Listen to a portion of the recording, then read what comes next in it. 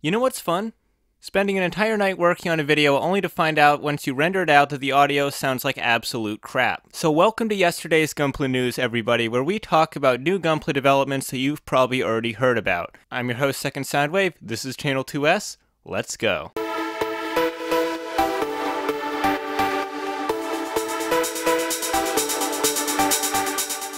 So Dragon Momoko has once again gotten themselves in deep water. So as you're probably aware, if you've been following them at all, a few months back, Dragon Momoko did have a few issues with the Chinese copyright police. Now fortunately it was something that they were able to sort out pretty quickly and easily, but there was a few days of panic in there where nobody knew quite what was going on. Well, now they're back in trouble, and it's a bit more serious this time. Last time they were able to sort out their problems by just paying a few fines, stuff like that.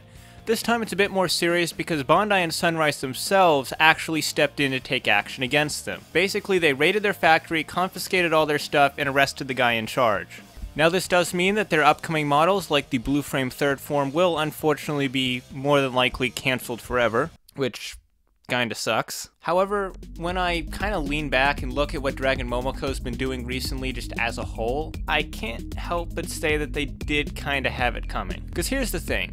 Dragon Momoko's made some very cool, fairly original kits. They made the Testament Gundam, which, aside from the frame, was pretty much all new material. They made the Akatsuki, which was, again, almost all new material, just used a Strike Gundam frame. And they made the Death Scythe Hell, which, as far as I know, is entirely new material. Even their Metal Build styled Strike Freedom and Destiny Gundam, while technically based off the Tamashii Nation's Metal Build figures, were still pretty different looking than what Bandai put out themselves. However, their more recent kits haven't been quite following that trend. Yes, the Blue Frame third form is a Blue Frame form we've never gotten before, but here's the thing. That kit, that's not just the third form. It also comes with the second form parts. So in a way, it is kind of just a straight bootleg of the Blue Frame second L with a few new parts. And then there's those Exia metal builds they've been doing lately. Avalanche Exia?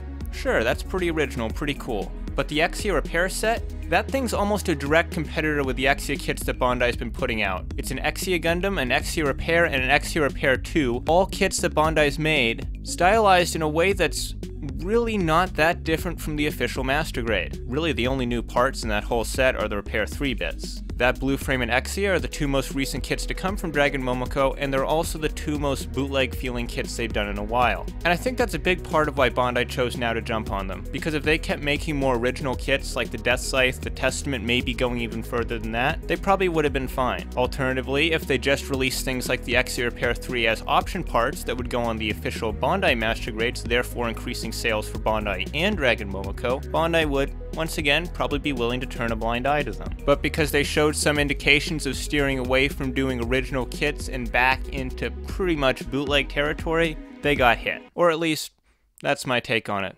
I could just be completely wrong. So in more official Gunpla news, let's talk about the Master Grade Providence Gundam. There's a special finished version of it coming out soon, and there's not really a lot I can say about it at this point, but there are quite a few pictures of it, so I'll have those up on the screen right now. Basically, what you're getting in the box is a Master Grade Providence Gundam with some special plating on it that actually does look pretty cool. Now, I don't have any personal experience with the Providence Gundam, so I have no idea if the nubs are good or bad on this kit, and that's something you do kind of have to keep in mind with these style kits, because generally with plated kits or kits with any kind of finish applied to them on the runners, what pretty much makes or breaks them is how they're gated. Beyond that, you'll also be getting the extended funnel effects from the extended funnel effect set that they released a little while ago. And also he's going to have that same Zaft emblem logo stand that the special edition version of the retail Providence came with, only now it'll be molded in a translucent red instead of the standard red of the original. Furthermore, if you just want to get the effect parts, they are re-releasing that premium Bandai Master Grade Providence Gundam funnel effect set on its own around the same time as the special finish kit, so if you want to get one of those for your standard Providence, wouldn't be a bad time to do so. Now let's talk about the Perfect Grade Exia Repair. This is a premium Bandai add-on set that Bandai just showed off for their upcoming Perfect Grade Exia, and for the most part, I guess it looks pretty cool. However, there's one pretty big problem I have with this. On the smaller kits like the Real Grade, like the Master Grade, it kinda made sense to mold the cape out of plastic. When you have a cloth piece on a kit that small, it's kinda hard to weight it properly so that it drapes like a realistic piece of cloth, and oftentimes it'll just look kinda weird. But on a kit as big as a Perfect Grade, I kinda think they could've gotten away with using cloth for that. So coming soon to Gundam Base Tokyo is something called Gunpla Next Phase. Now what Next Phase is gonna be is it's gonna be an area in Gundam Base Tokyo where they're gonna show off new and upcoming kits.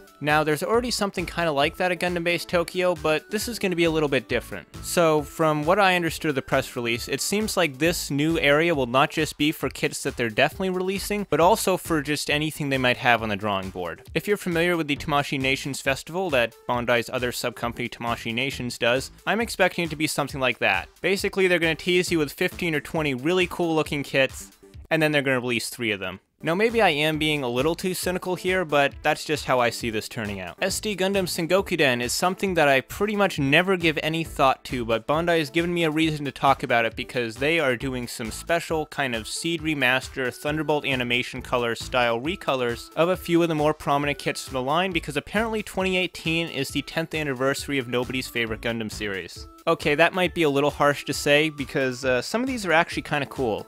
Like this Cublé right here. I think that looks kind of neat. I like the fans, I like the kind of headdress thing it's got going on. It's a pretty nice little design. Now the big problem with these style SD kits is, of course, while they do look cool here in these official images, there is a lot of painting going on here, but if you do put the paintwork into these, if you put the time into painting them up properly, they can look pretty cool. I'm actually very interested in this one set right here because not only does it have this pretty cool looking siege chariot thing, but you also get a little SD Astron, and that's probably the only Astron we're gonna get for a long time. But anyways, these kits are going to be coming out over the first few months of 2018, so if you are an SD Sangokuden fan, you got that to look forward to next year. And that was all of yesterday's Gunpla news.